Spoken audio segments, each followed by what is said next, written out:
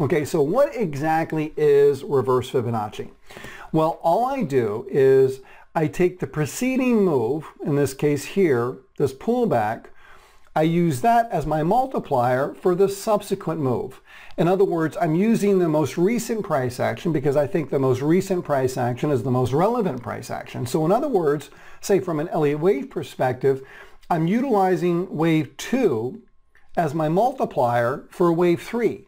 I'm using my multiplier for wave 4, the length of wave 4 as my multiplier for wave 5. So for example, in this diagram here, I would probably say that my wave 3 is a 2.0 multiple of the depth of wave 2. And that wave 5 is a 1.382 multiple of wave 4. Okay, well, what about the depth of wave 2 and the depth of wave 4? Well, those are going to be your standard Fibonacci retracements. Just to keep it simple, look for 50% or the 382 or the 618, because when you're really doing, say, that short-term work and that day trading on the S&P, there's not much difference or not much length or distance between a 382 retracement and a 618, so you can just round it up to be 50%. Okay, so all I'm doing, and again, I think this is there's a more logic to this because the wave 3 advance originates from the wave 2 decline, just as the 5th wave move up originates from the wave 4 pullback. So I like this approach. It's very simple. Now, this doesn't mean that we totally ignore and throw out what traditional Elliotticians do. I actually combine both techniques many times when I'm doing real in-depth analysis of a market. But if I'm doing something fairly quick and on the fly, say from a trading perspective, and I need to be able to look at a market quickly and be able to identify, okay, hey, a likely target or a likely, say, profit-taking point, then I'll simply utilize my reverse Fibonacci technique. So again, in this example, I'm using wave 2 as my multiplier for wave 3. I'm using the length of wave 4 as my multiplier for wave 5. And in the case over here, I'm using the length of wave B as my multiplier for the wave C decline. So I'll just show you a few examples of this. For example, in coffee. I really like coffee. As you know, I'm bullish on coffee. I've been for a while.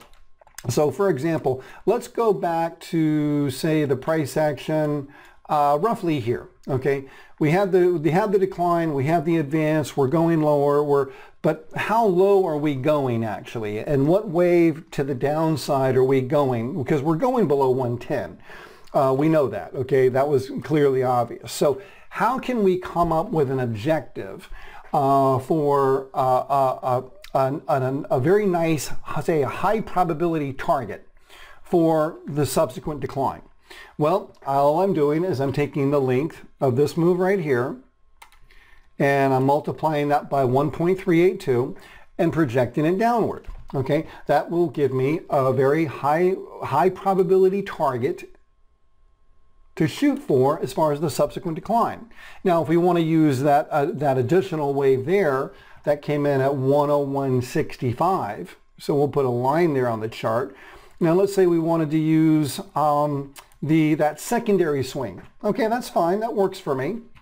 We simply go from high to low, project it downward, and you can see it's pretty much the same area.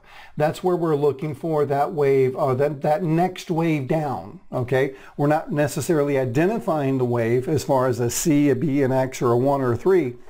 We're just looking for a target. Okay, well, as you can see moving forward, that came in quite nice as far as being able to identify a high probability, say, area on the chart for us to achieve.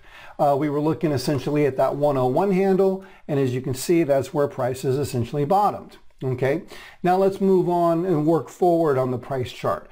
Okay, what about that top here? What about that high? How would I project that? Okay, would I use a 1.618 multiple of the prior swing? Well, you could. Okay, now if you do something like this, sometimes I find it valuable to take the distance between that high, that origin point, and your 1.382 level, and subdividing it into the retracements, as you can see. So there's, and as you can see, that came in quite nicely. Or we can use the most recent swing, which would be the sell-off that we saw back in August here. So we're using the 1.618.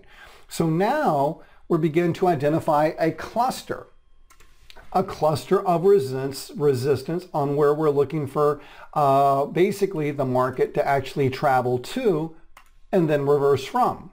And then what about the subsequent decline? Okay, all we're doing, take the most immediate swing, which would be this case right there, and what I'm referring to is this advance, to identify a downside objective for the subsequent decline. And as you can see, again, we came in very, very close, or we basically nailed the area, and then that's where we've seen the subsequent rally and coffee actually develop from.